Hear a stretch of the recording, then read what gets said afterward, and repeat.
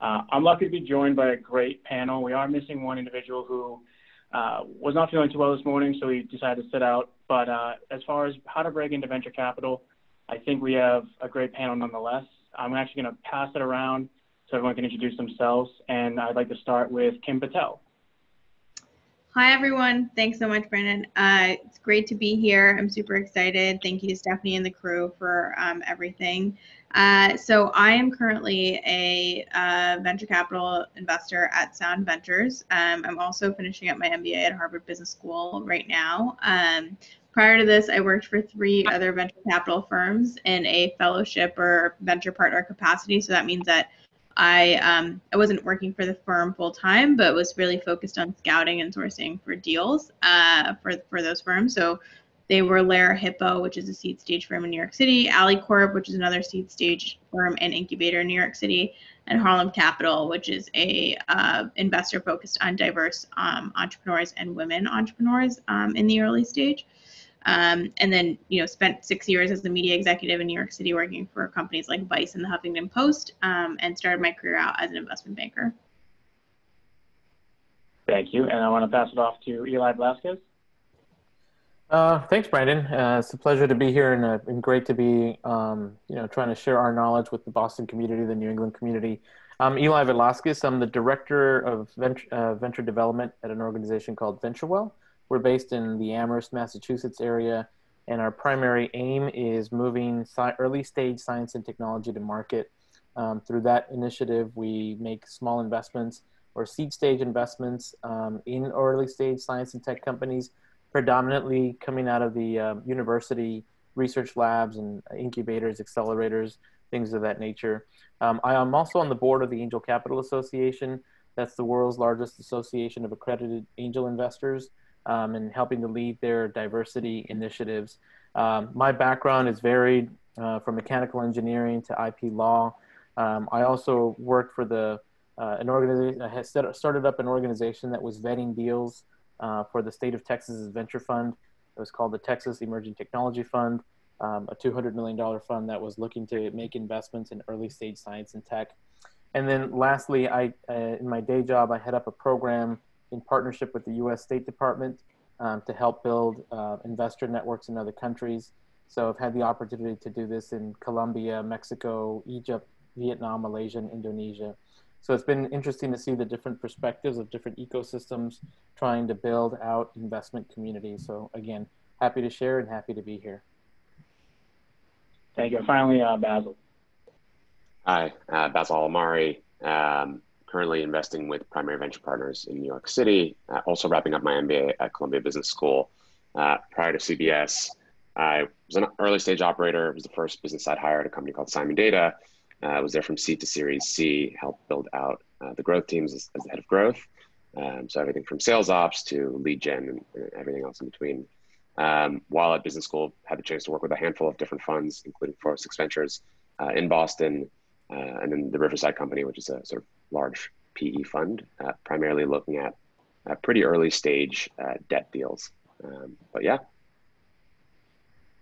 Thank you. And again, my name is Brandon Oliver. I am the operations director here for the VCU FinTech Innovation Center, which is a nonprofit startup accelerator focusing primarily or exclusively on financial tech companies, moving them from conceptual stage all the way to early growth, customer traction, and eventually, hopefully, onto pre-seed round funding. Our main goal is always to help these companies find product market fit, but being in this space, been able to speak with many angel groups, venture capitalists, private equity firms. Very excited to be moderating this panel, and without further ado, we're going to dive right in. We're actually going to start off with focusing on the mindset of a VC.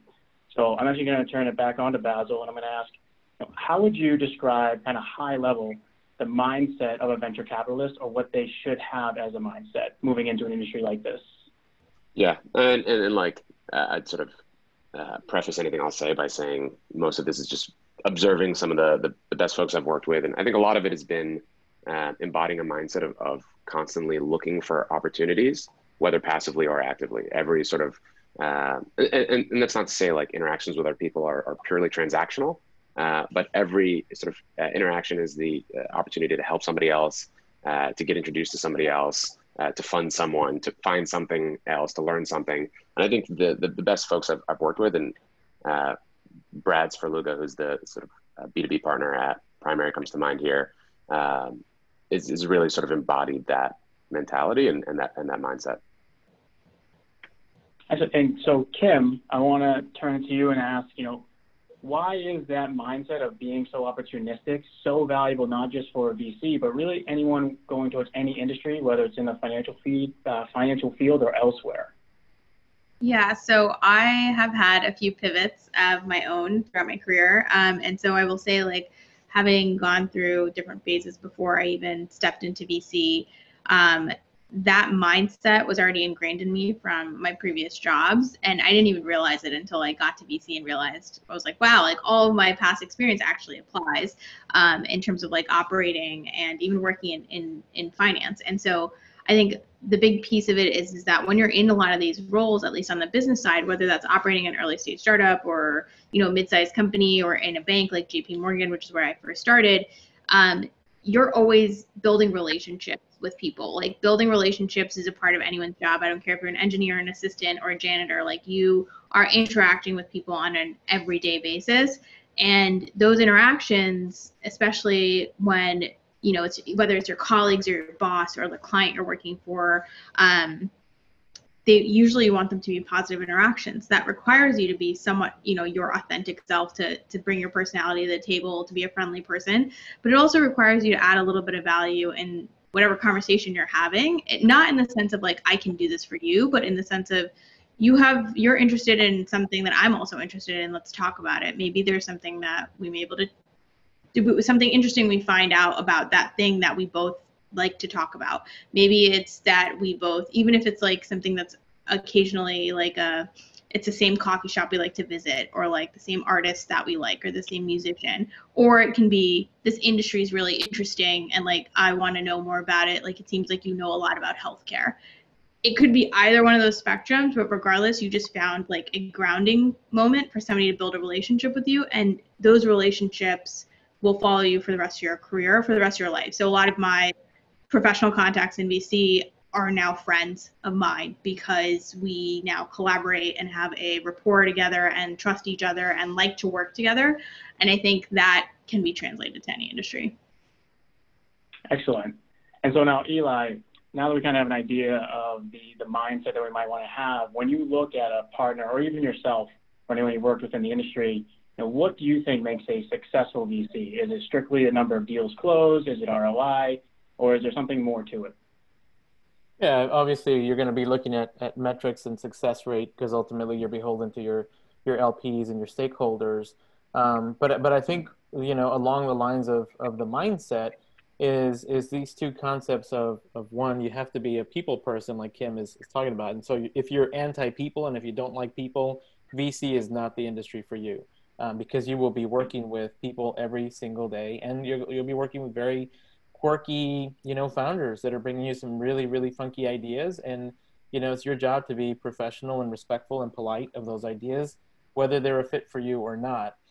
So to be successful in the VC industry, you have to be authentic, right? You have to be yourself, and you can't put up pretenses just because you carry a certain title or you work for a certain firm. The other thing that makes you a successful investor is a philosophy that I learned very early on, vetting deals for the state, was do the startup no harm. That's a philosophy that I've adopted early on, and to the extent that I can be helpful beyond just the investment. The idea is to try to get as many of these deals moving in a direction, whether that's a quick to fail direction or a quick to success direction, but there's an opportunity to also help guide them toward a nice, easy off ramp.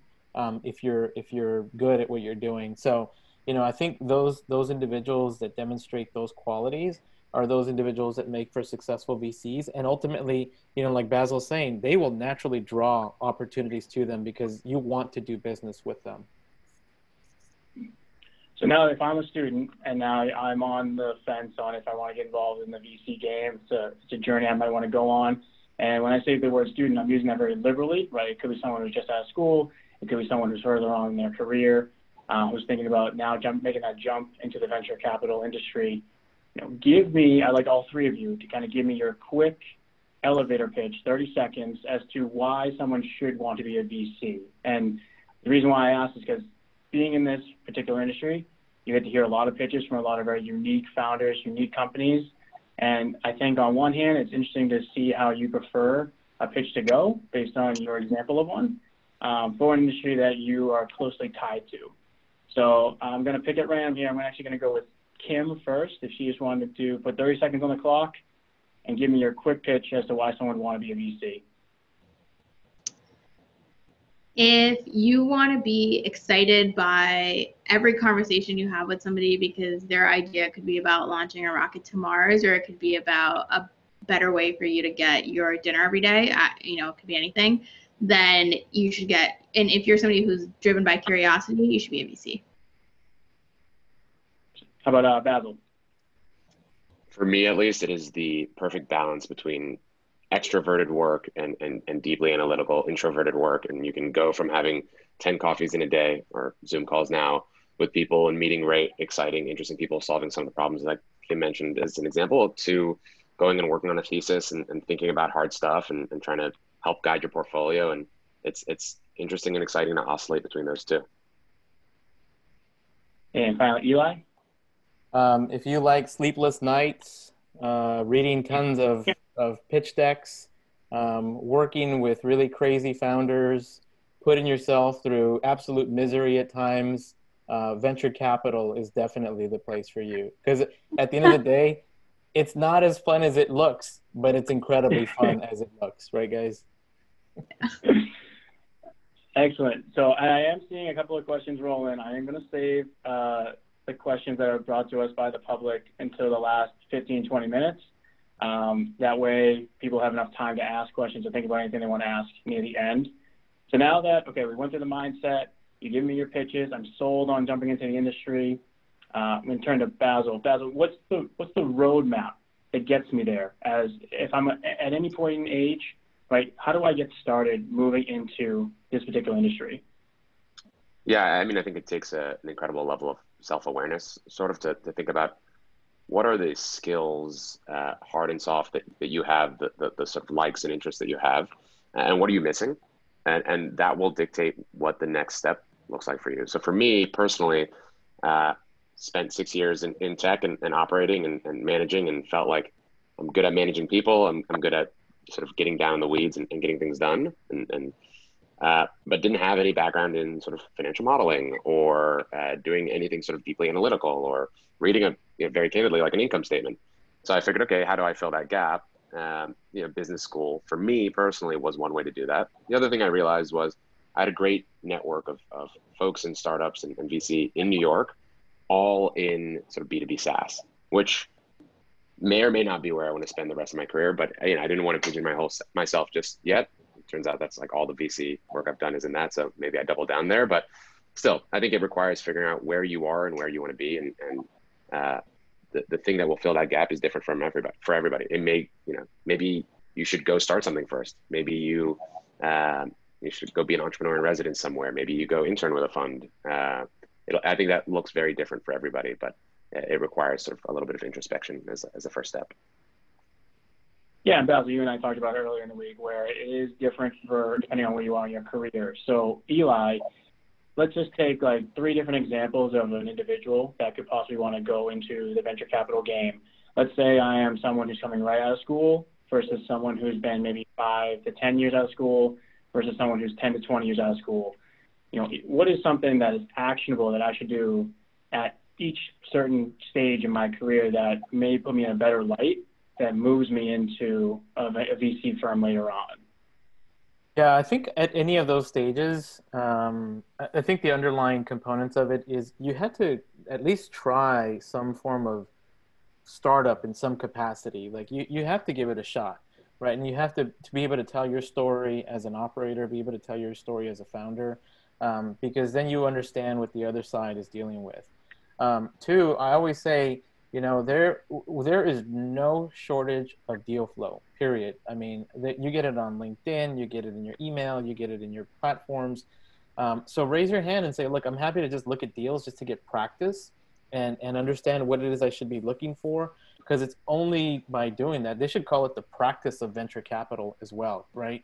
Like your legal practice, your medical practice should be your investment practice. And it really takes muscle to make it work, right? You have to build that investment muscle. So no matter what stage you're at, now if you're coming later on in your career, then you also want to demonstrate what are the different facets of your career where you can bring value to the firm. Well, I've actually managed the team. Okay, that might be interesting for us to incorporate. I have a big network of XYZ in the fintech sector. Okay, that would be interesting for us to bring to the table. So I think, rolling up your sleeves is the most important part across these different facets. But you have to be able to tell the story. In my case, one of the early organizations, I had to fish my desk out of a dumpster, right? Because we didn't have office furniture, and that's part of the story that you get to tell with founders. So you definitely have to get in there and get in the mix with them. And Kim, so the other flip side of the coin is really what are the pitfalls, right? What are the things to kind of avoid that can really dampen your spirit and make it tough for you to make a successful career within VC? So along the way, we talked about it during our session earlier this week. What are some of those things that students or anyone in their career should really avoid doing if this is something they know they want to get into? Yeah, so I will say that it's really easy to get burnt out, even when you're trying to get into the space as much as when you're in the space. And I would say that one thing is that don't try to be an expert in everything. The thing with VC is that you can literally explore any industry under the sun and talk to hundreds of founders and look at hundreds of pitch books and do a ton of research. But ask yourself, like, what is it that you're interested in? So when I was first approaching this idea of going to VC, I knew that I didn't really know exactly what industry I was super interested in, but I knew that I worked in media and I liked consumer-focused businesses. But what I was really more passionate about was working with female founders. I was really excited to work with other really interesting, curious, passionate women. And so I went after a fund that was actually focused on that. So it doesn't always have to be that I really wanted to do only consumer businesses or I like food tech or whatever. I was really passionate about this thing, and then I went after it. And that way I was able to kind of narrow in on things that I was interested in, so I wasn't just scouring the earth. And I think that's really important, because if you do that, in conversations you can come across as if you don't know what you want, or that you don't really know what you're interested in, or that you have no interest, and like that's not the perception that you're probably trying to portray, but can come off that way. So definitely like do research and think about what you're interested in and what kind of companies you would want to work with, but it doesn't have to be everything. You don't have to know everything about every industry. I definitely don't, and I'm in the industry, so. Well, yeah, and that's something we spoke about as well. I spoke about with all three of you. The vastness of this industry is becoming increasingly exponentially greater every single day. There's so many niche firms out there. There's so many specific things in investment memorandum that they go after that it can be very overwhelming to someone who's just entering, figuring out what they want to do. So Baz, you got a great point. Really know yourself, right? Know exactly what you want. Kim, you spoke about, redoing your research. And Eli, you mentioned, making sure that it is right for you no matter what. So given all of that, talk about a little bit about the future of VC. And this is something I'm going to pose to all three of you. And I'm going to start with Eli. What do you see as some of it could be things you're seeing as trends. It could be things that you're noticing that just with the industry itself, areas that are being developed further, and things that you might be a little bit afraid of with the VC industry going forward. Yeah, that's a great question, Brandon. I had an opportunity to be on a webinar last week with a group of congressional staffers, and I got that question specifically: is what if you could do this all over? What would it look like? And I said we need a reset on venture capital. We need a VC 2.0 because the model for venture capital was built by a certain asset class for a certain kind of entrepreneur, for a certain kind of company in a certain kind of geography. So I'm alluding everything here towards Silicon Valley focused type of companies, and that ecosystem. And I'm not blaming or shaming them. That ecosystem works for them. If you have an opportunity to live there and work there, you see how they operate, and it's its own microcosm, right? And it works.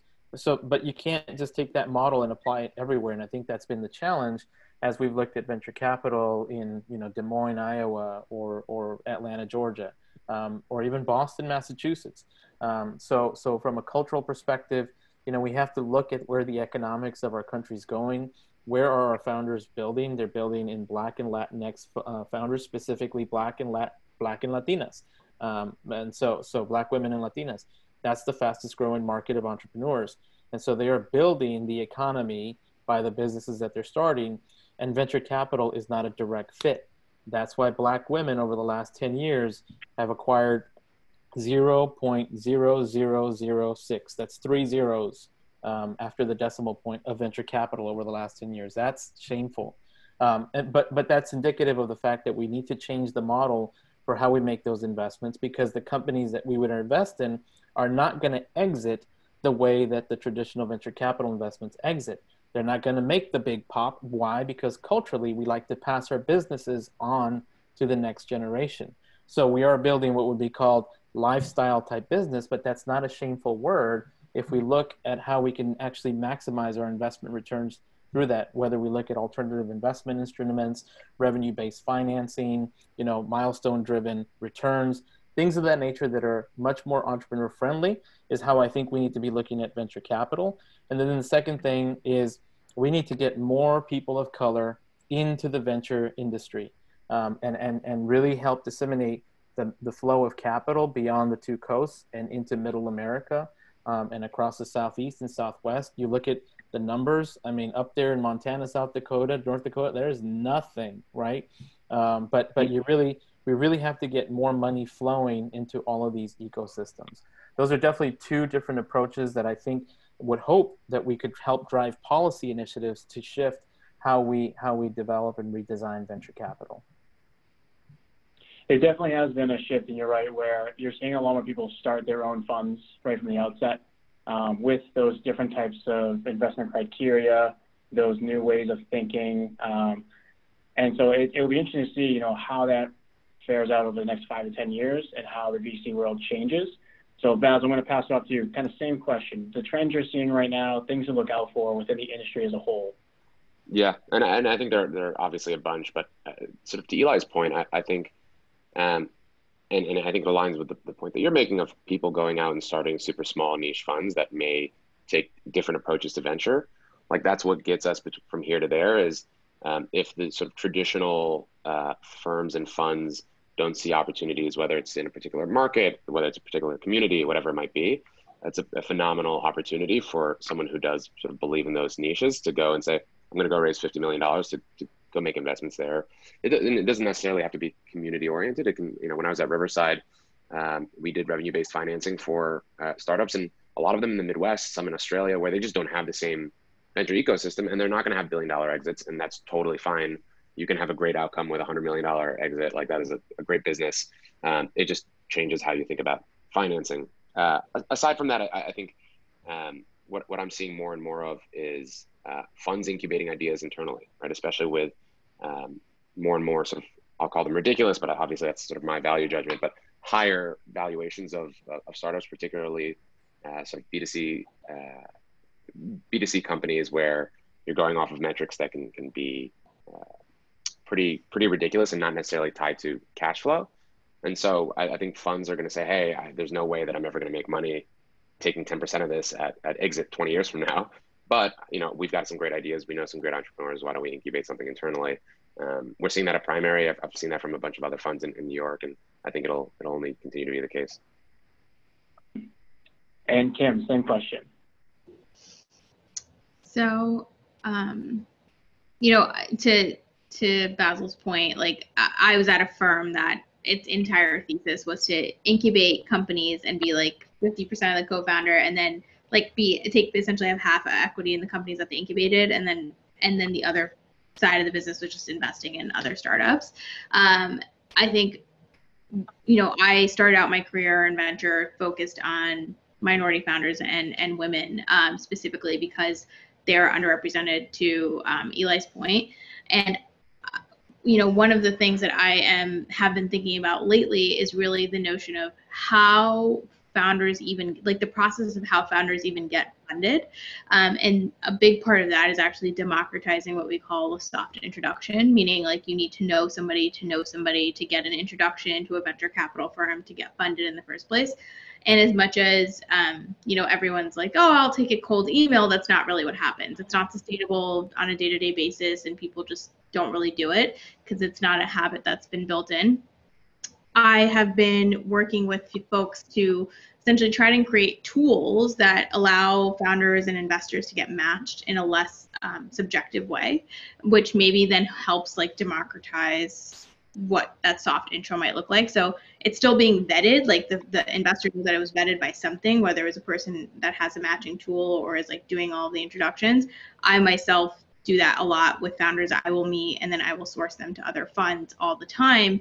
And a big part of that is also for you to understand like what everybody's looking for. I think the other tough part is if you're a founder in North Dakota or if you're a founder in California, there's so many funds out there, you don't know where to even start. Who am I pitching to? Who should I be talking to? Is this the right fit? Is this the right check size? All of these variables.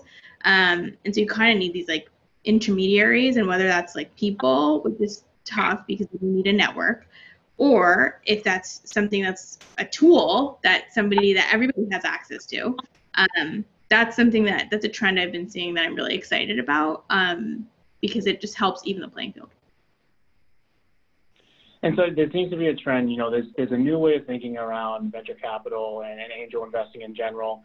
There's a new wave of thinking as it relates to minority founders, where they're starting their own firms, starting their own companies. And a lot of the issues that a candidate would have trying to get into a VC firm is the same issues that an entrepreneur would have when speaking to this VC firm to get funding. And so thinking along those lines, how can a candidate who's going out to, say, an analyst associate position, maybe going in as a potential VP or partner, how can they argue on behalf of themselves similar to an entrepreneur would when trying to get funding for the business? But in this case, they're trying to land the job, right? Because they have to convince this panel of potentially older money of this new thought process, this new way of thinking about potential investments and going forward. So I'm going to circle back to Kim because you were just on the roll there. So I've had to do that a few times at multiple firms with somebody who's never had venture experience. This is the one thing I will say about VC is that you don't actually have to work for a venture capital firm to do venture capital. And what I mean and you don't even have to have capital. So what I mean by that is honing your ability to understand like what might make a good founder, what your thought is on like the future of a specific industry, where you think a certain industry is going, where you think what are good attributes of a company at the earlier stages, like should you be looking for. There's so much content out there on the internet that you can actually teach some of this stuff to yourself, and there are books that I can recommend for you that I used to start out in my career. And I did it kind of like, it was basically learning everything on the street kind of thing. Like I was not in school learning about what is venture capital. And I still don't learn it at business school, just so you know, you won't learn that if you go to business school. You can do all of those things and actually like build a reputation for yourself and build relationships. And in the past it was going to events and going to conferences. Now we're online, but like even in my job at a venture capital firm over the summer, I use Twitter to source my deals. I use Twitter to build relationships with investors. I'm cold DMing people, be like, you have invested in this. This is really interesting. Would you have 15 minutes to talk to me about your thesis behind this investment? You are building this company. I found the beta on my friend's like website, like beta link somewhere. Like it's really interesting. Can I sign up and use the product? Like that is literally what I was doing, and that I could have been doing that without my VC job or not. It's just because I'm interested and I want to learn. And so I think you can do that. Like that is at your fingertips. It's about taking initiative. If you are not somebody who knows how to take initiative without being told what to do, this isn't necessarily the right job for you. Right. And Basil, you want to elaborate a little bit more? I mean, I think Kim hit the nail on the head. It's about being comfortable working in ambiguity. It's about, being okay and sending out that cold email, sending out that cold DM, and just sort of one thing I've noticed about venture relative to sort of other industries that I've either worked in or had friends and family work in. It's sort of like an always on job. And that requires you to always be looking for, hey, someone tweeted about this thing that's in beta. Well, that's really cool. I know that the partner at this fund has made a bunch of fintech investments, whatever. And it looks a lot like this. Let me go talk to this person and let me go make that soft intro, right? You can be incredibly valuable to funds and partners in startups without being a part of a fund. And all of a sudden, if you're a partner at a fund and I've been sending you deal flow, it's real tough for you to not want to have me be an employee. It's real tough for, if I go, hey, I'm thinking of going full-time into venture. I was going to go interview at that firm, or I'm interested in this firm. Can you give me an intro? They're going to be like, I would love to have you come work here instead, right? So a great example is this. My fiance works in venture. She started interning with a fund before starting B school and just sort of hung around, helped them, sent them deals, had a bunch of those deals go to the investment committee and one get made. And then all of a sudden it's like, hey, if you stay here after you graduate, because it would be incredibly valuable for us. So just make yourself irreplaceable, I would say, and doing a lot of the things that Kim mentioned. Yeah, if I could add into that, Brandon, if you're getting laser eye surgery, do you want to go to the surgeon that's done one surgery or 1,000 surgeries, right? And so you have to, you have to get in the game. People ask me, how did you get into this? And inevitably, I just have to say it's by accident, because there's not one set career path. You just kind of meet somebody, and then that leads to something else. But at the end of the day, you're in the startup ecosystem. Go where the startup's at, and venture capital and angel investors will be there. So you have to position yourself in that space.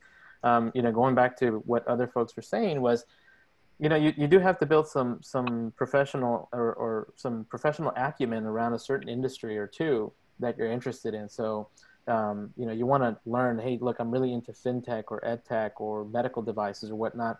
So start engaging in that space. To Kim's point, there's conferences. I get teased a lot because for some reason I wake up at 3 a.m. and then I start researching things, and I'm on LinkedIn, and then I start emailing them, texting them out, and I'm calling my friends, and I'm like, did you get my text message? They're like, no, I turned off all my notifications if they're coming from you. I'll check them later. But, it's that level of like, you're just in it. You have to be in it. You have to understand, because the industry isn't a one size fits all. It's dynamic, right? And so you have to find what corner of the universe you want to go towards and aim for it. So, I would encourage people that are out there, you have 3 individuals here. You can find us on LinkedIn. I'm happy to just engage in a conversation with you, and I do that every single day, every single week, with different folks, whether it's people that are on webinars, people that are online, and you get to meet some really, really interesting people out of it. So, roll up the sleeves and just get in the game. And I think that's a perfect point, because I'm seeing a lot of questions come in through the chat asking about, how do I go on this linear path to get to where you are? And it's very clear that there is none, right? You mentioned it before. As long as you're in the ecosystem and you're networking and you're meeting these different individuals from all different sides, opportunities will arise. It's really up to you to recognize them in the moment, but at least you're putting yourself in a position to potentially see them. The other thing you had a great segue towards was, we did have one question come in, kind of which books and resources would the 3 of you recommend in order to learn more about the industry or to stay abreast of the industry?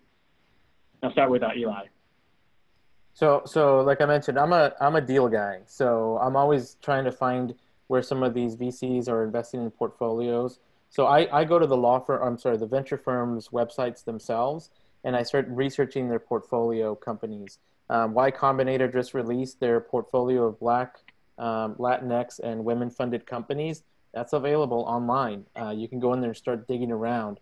So there's at least 67 companies that they've invested, I believe, in the Black African American space.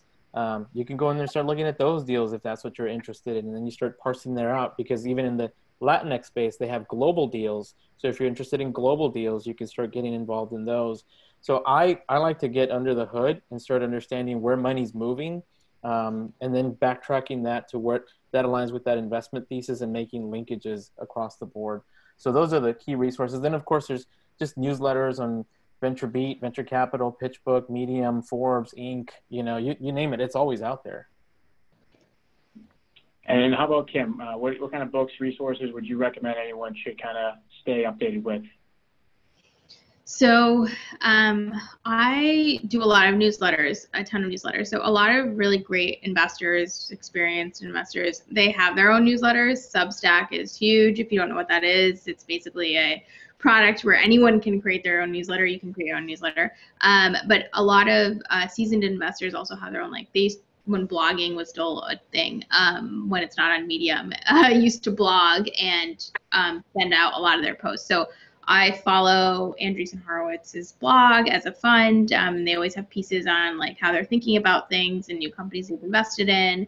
I also follow Alex Tossig on who's a Lightspeed venture partner, and he's focused on consumer. So like that's really interesting to me. I also read Protocol, which is a great newsletter. They're talking about everything that's going on in the intersection of tech and politics, which now is becoming more relevant than ever. So it's not just about knowing what's happening in technology and VC, but like you kind of need to understand the intersection of things that are happening when people decide that TikTok can no longer be used by Americans. Like that's actually really relevant if you're focused on consumer tech. So, and can inform how you might think about people engaging with social media in the future. So having the ability to have that intersection. So it's not just about reading tech news, it's about being able to digest bits of information across a few areas. And so I would definitely say start with those. And Basil, any books, resources you recommend? Yeah, like a lot of the things I've mentioned, I think are great. Newsletters are great. Definitely blogs by VCs. But I also think if you're not coming from a financial background, there's a lot of value in reading some of the sort of like boring recommendation here, but like the classic books like the Venture Deals, or like the, actually understand the economics that are in play when someone makes a venture investment, and why do people say, is this $1 billion business? How do they land on that number? It feels like a really arbitrary number. And what does it mean to return the fund, and who are the LPs? And I just think it gives you a lot of context when you go and read other things, the blogs, the newsletters, et cetera. And to Eli's point, it's a dynamic industry. And so there's only so much you can get from a book that's written at one time that captures that, that specific venture at that specific time period. And so I think you end up having to rely on the blogs and newsletters. Excellent. So I'm going to sift through some of these questions here, but I do want to ask, Kim, you kind of went down the path a little bit on my next question, which were, who are the people you look up to in the industry, or whether it's the authors of those newsletters you're talking about, people who own and operate certain funds, but are there particular individuals that you see as the role model or the creme de la creme of the VC industry that you think everyone should kind of pay attention to? So I'll start with Eli on this one. Yeah, my very favorite venture capitalist, Melissa Bradley. She runs 1863 Ventures, Black, lesbian, and Jewish. She says, I check off any box that you want me to check off. She is an amazing, like, dynamite individual. Like, she is just moving mountains in the space, and then she's really phenomenal. Another individual, his name is Faz Bashi. He started off as an angel, and he was the most active life science angel investor, I believe, in 2017. He transitioned into venture. The guy is as humble as they come. You would never, ever know that this guy has access to literally billions of dollars, but just mega humble. And then folks that are involved with the Portfolio Venture Fund, that's a fund that's a new model that's emerged to really engage more investors at smaller ticket sizes, so it engages more LPs. Some early ticket sizes like $10,000, and boom, you're an LP in a venture fund. And so their more recent fund called Rising America is really aimed at Black, Latinx women and LGBT